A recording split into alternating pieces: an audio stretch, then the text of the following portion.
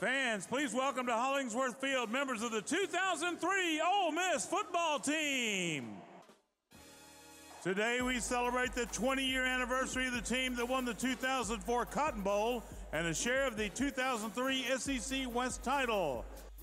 The 2003 Ole Miss Rebels featured 4 eventual NFL draft picks, 2 All-Americans, 6 All-SEC honorees, and the Maxwell Award winner, SEC Player of the Year, and Heisman finalist Eli Manning. Led by the SEC Coach of the Year, David Cutcliffe, the Rebels ended the season with a 10-3 record, the number 13 national ranking. This was the first 10-win season for Ole Miss since 1971. The season culminated with a 31-28 victory over Oklahoma State on New Year's Day in the Cotton Bowl Classic. Now direct your attention to the video board for a special tribute. How much heart do you have? How much faith do you have in each other? What's in you? Steps up, throws downfield, has a man wide open, the end zone, Espy. He's got it! Touchdown! Ole Miss! She sprints to the left, fires toward the end zone, it's bobbled, then caught by Chris Collins!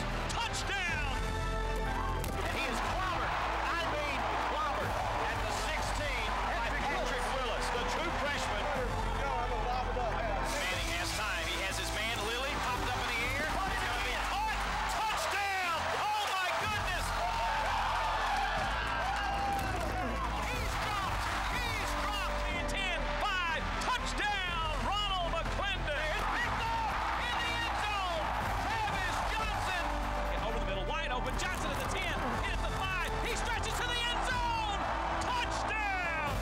Swings it near side, has his man Townsend. In for 6, got it. Touchdown, Rebels team middle. Stretch fake to Turner. Manning sprints right, throws. Turner's wide open. He's got it. Touchdown. Ole Miss looking to throw. Manning over the middle, one-on-one, wide open. Espy. He's got the catch. It's over. Ole Miss with 10 wins on the season, capturing the 68th Cotton Bowl.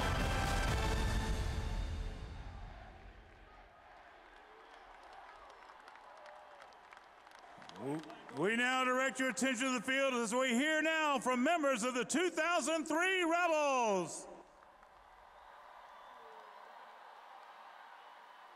Thank you so much. It's great to be back in Oxford with my family here at Ole Miss.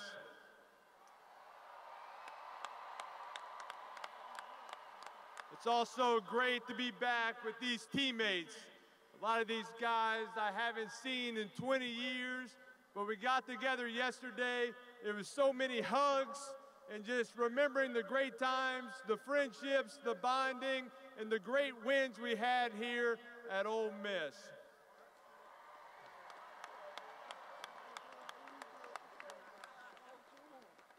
Thank you for bringing us back here, honoring us, and let us have this special moment to celebrate with you. Thank you.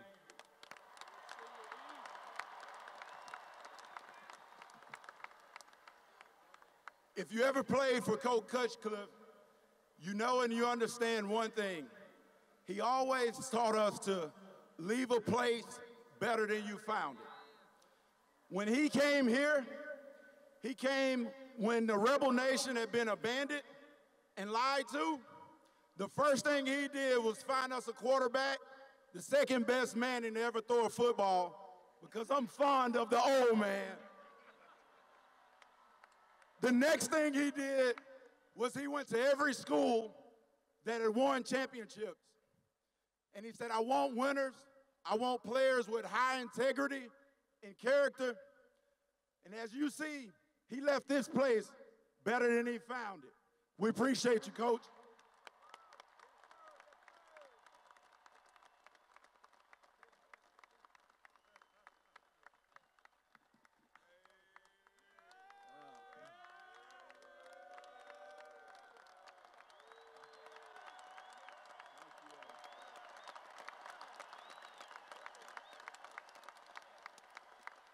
I am filled with tears and humility.